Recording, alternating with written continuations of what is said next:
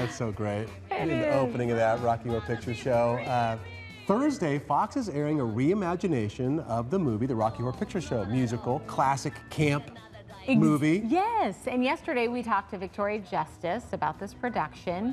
And on Saturday, you can watch the original movie at the Mesa Art Center. Right, in a really big venue with all the callbacks and the toast flying around and the spray bottles and the newspapers. If you've ever seen a midnight showing of this, you know that it's like audience participation. And then afterwards, you can actually have a Q&A with Barry Bostwick, the original Brad. How cool is this? In Rocky Horror. And guess who's here live? Here's Barry. Barry, great to see you. Thanks so much for being here this morning. Oh, well, thank you. Let's all do the time warp again. I never learned it, so you're going to have to teach it to me, all right? Yeah, no doubt. Did you ever imagine when you were doing this production, and it's low-budget production, that you'd be talking about it 40 years later? No, you know, Richard O'Brien said it was like this. It was like this cheap tat of rock and roll. It was such a low-budget film. It was just peopled, though, with amazing talent, all the way from costume designers to set designers to definitely the photography in it, and it has a vibrancy and a life, and obviously the themes of it have carried over for 41 plus years.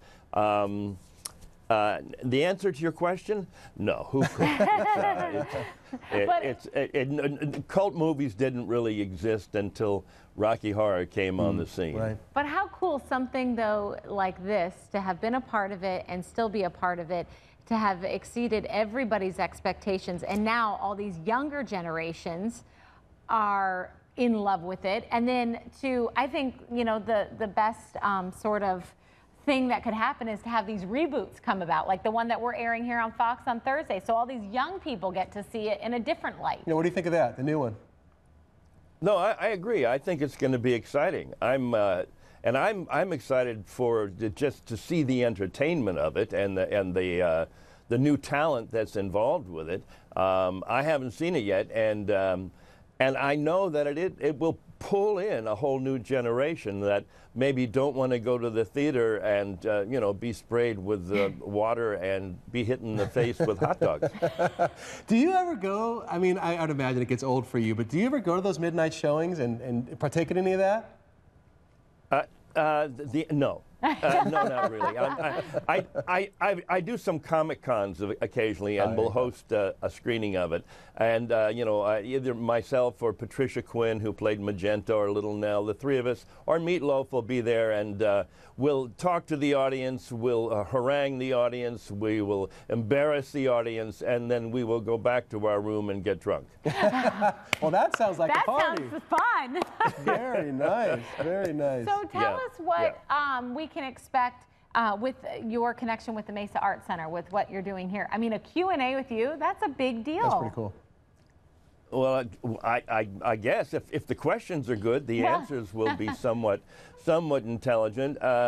You know, I think I have a line in this thing when we first come into the castle. I said to Janet, "It's just a party, Janet," and that's basically what we're trying to recreate here. Is that party atmosphere that happened when this thing first started in New York at the Waverly 35-something years ago, and it grew into this happening. And I think we're trying to keep that alive, and we're going to be quite successful. There'll be costume contests, and I think we'll bring the virgins up on stage. I mean, the virgins, you know, for the show. Yeah, I got what you meant. Sure.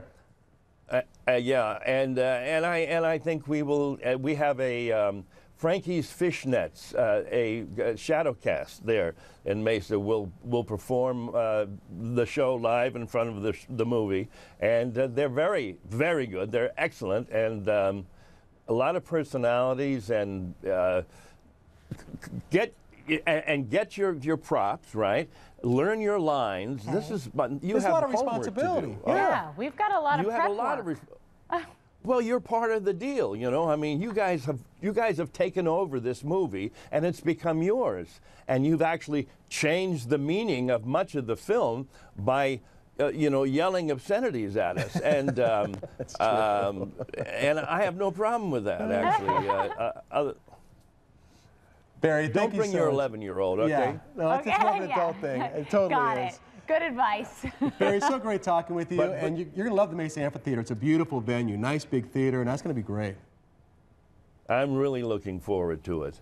Thank you so much for talking to me about this. Come and see me. Come and see me. We will. You have your fishnets and your bustier and your high heels. I'm sure she has all of those things. Barry, who doesn't have a bustier and fishnets? I mean, you're not living. I still got them. I bet you do. I still got them. Thank you, Barry. Have a good one. We'll see you when you get to town. Take care. Thanks. What a cool guy. So cool. Yeah.